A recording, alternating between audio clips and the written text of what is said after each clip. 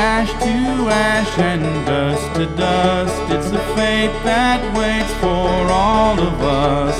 But let's recall who's in this grave, buried here in Portland, Maine. This is the Eastern Prom. At one time there was a hospital here. The only remaining evidence is this mass grave. It contains the bones of Private Sylvanus Sloan and 20 other American soldiers.